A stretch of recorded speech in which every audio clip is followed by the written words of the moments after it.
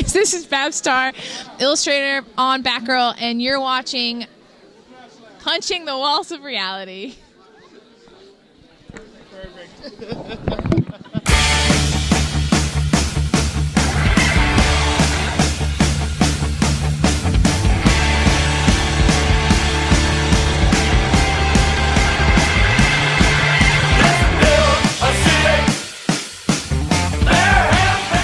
This is Prometheus with Punching the Walls Reality here at StapleCon, interviewing Tarr. So, Babs, I believe this is your first time here at Staple. How's your experience been so far? It's been really fun. Everyone's super nice, and Austin's like such a great town.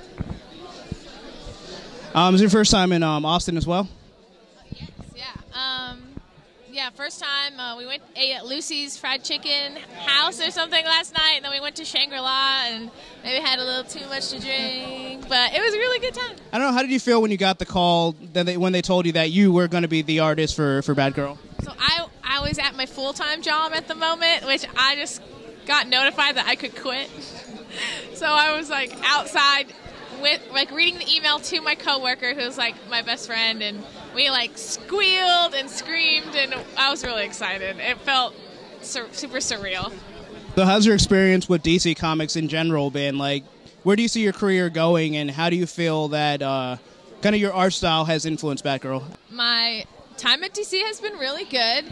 Everyone's super nice to me and really collaborative, and the DC's really letting us spread our wings and do all kinds of fun stuff, and my editor is great, and the environment's really awesome, and I've been treated with nothing but respect, and I don't know about the future. I'm kind of down for anything. I've done all kinds of stuff in the art world. Like, I've done 2D game art, and I've done toy design and editorial illustration, and now comics, and I'm just like down for whatever comes next, and along for the ride. I just want to eat up experiences, so whatever's next, I'm down. I don't know what it will be, but in the immediate future, it's going to be a lot more Batgirl.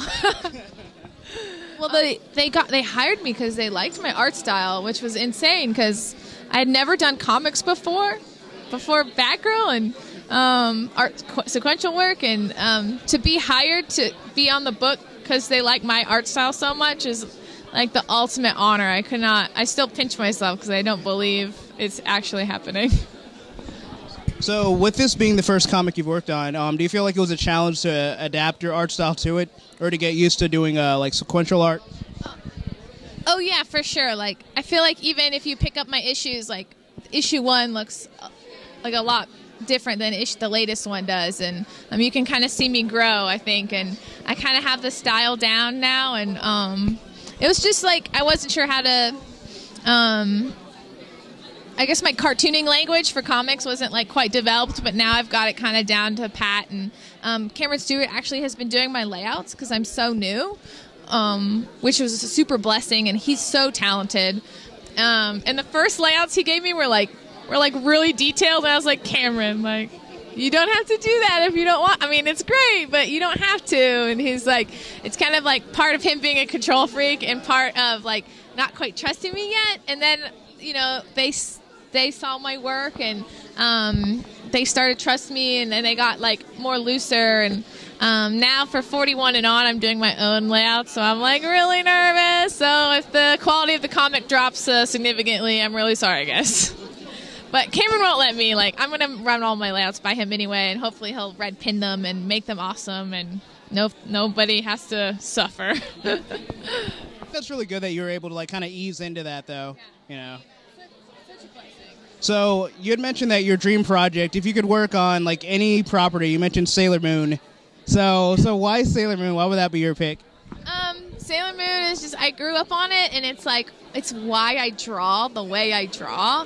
And I have such a heart connect with those characters, and I like how there's kind of a girl for everyone to like relate to, and I was like such a klutz and I wasn't good at my schoolwork, and I love to draw, and I just like related to that character a lot. So I think it would be fun to like reinvent it and have my own fun with it. Like, Crystal's out right now, and I really hate it, and I feel like they took the old cartoon and they just like took all the heart out of it and like threw it away, and then they ran over it. and I would like to do it good. So humble. No, I'm passionate. I feel like after that came out, I was like, this is what Star Wars fans must feel like with the new stuff. Like, it's just like they shit all over the old stuff. And sorry, I probably shouldn't say that in the interview. Okay. I was like, they just crapped all over the old stuff and, like, just, I don't know. Anyway, I could go on about it, but I won't.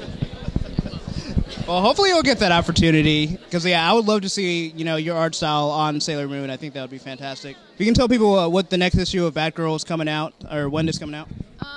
No.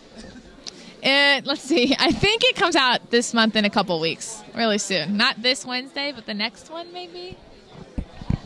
Yeah, close enough. Go to the comic store on Wednesday, ask for Batgirl. If they don't have it, wait another week, and you'll get Batgirl. But thank you so much for talking with us. Yeah, I'm a huge fan, and I really appreciate it. Yeah, thanks for having me. Bye, guys.